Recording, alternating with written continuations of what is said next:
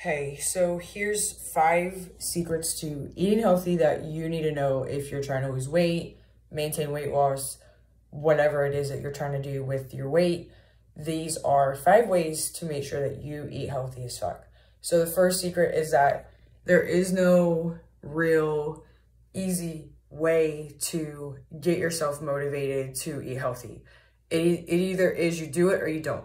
Like, there's no in between with it. You'll see people on the internet all day long who claim to be experts. They claim to know what they're doing, but they can't stay consistent to save their life. Like, if they had a gun to their head and they were told you need to eat healthy for the next 5 years, they would be fumbling the ball by like week 5. So if you see that on the internet, be super cautious about what type of advice you take from them, because if they are making like quote relatable videos on different topics, sometimes it's just a joke, sometimes they're just trying to be funny or reach their ideal audience, I guess, and then other times they're being dead fucking serious on what it is they are actually doing. And just be cautious of that, because there's so many people on the internet, especially in today's world, more so than when I lost weight between 2007 and 2008, and there's a lot of misinformation that comes with that. There's a lot of people that think they know what they're doing and that they can reasonably help somebody change their life. Just the reality of it is that however long they've kept the weight off, that is how long they can help you for. So if it's been 2 months, then 2 months is all they can promise you. So just be highly cautious of that. And keep that in the back of your head that there's no like gray area with it. If you're going to change your lifestyle, you're going to do it. You're going to invest in the right strategy and the right person and the right program to help you do that. And if you half-ass it, you're going to get half-assed results. That's how it works. Ask anybody who's been in the industry for over 10 years and they like myself, and they will tell you the same thing. A lot of the newer ones will have a different way of thinking with it because they just don't have the street cred. They don't have the experience. They don't have the expertise. So just be highly cautious of that. The second thing is that you need to know if you like to cook, because that is a huge factor as to why people don't stay consistent. So if you know that about yourself, if you hate cooking, like I hate cooking, I do very minimal prep work, cook work, everything. Some people love it. Some people use it as a stress relief, even if they have a demanding career, even if they have a demanding business or businesses. They don't want to come home and have to cook an elaborate, healthy meal. Pinterest-worthy meal is how I like to put it. So you have to know that about yourself. If you don't, then you need to go do a little, you need to figure that out within a week or two if you like cooking or not, because that is going to determine how you move forward.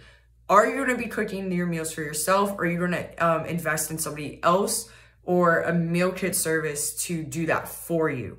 So that is the second secret hack tip, whatever you want to term it as.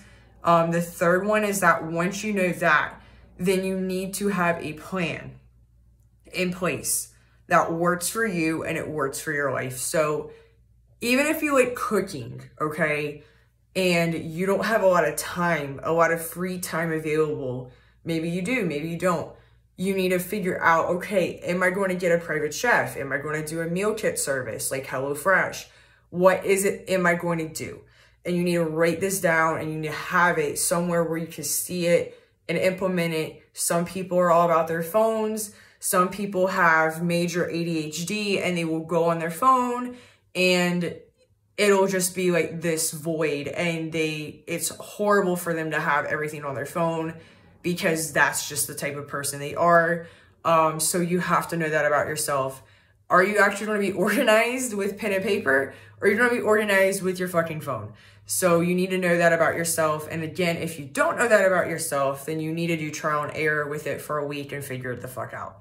The fourth secret tip, hack, whatever you want to phrase it as, is that you need to be able to set yourself up for success. So what do I mean by that? Like, Don't do something that you know going into it you're not going to be able to stick with.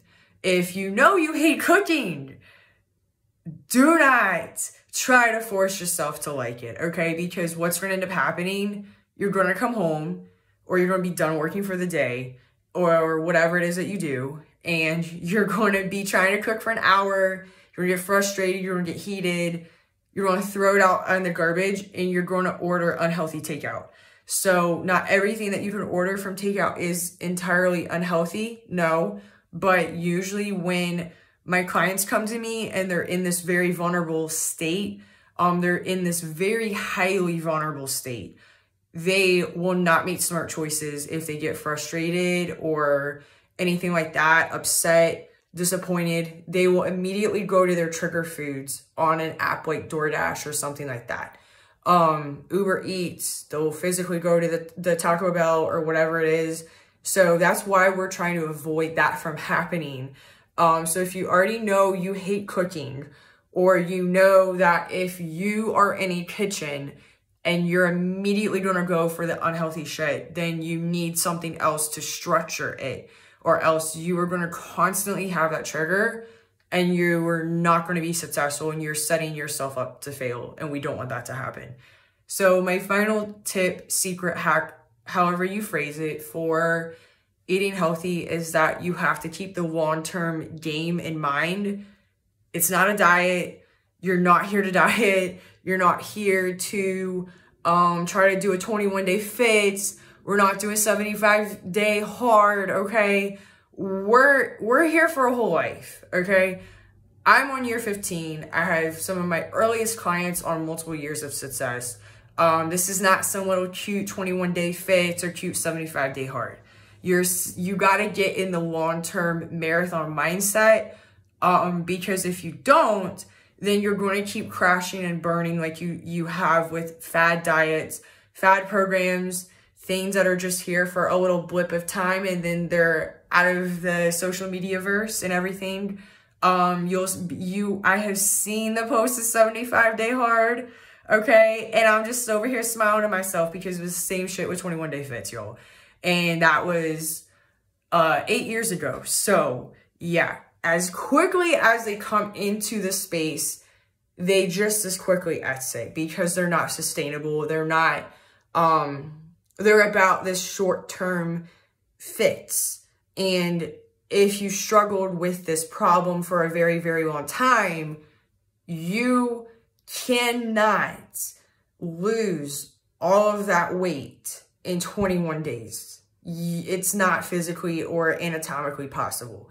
Even if you were to go get weight loss surgery, it doesn't just melt off like that.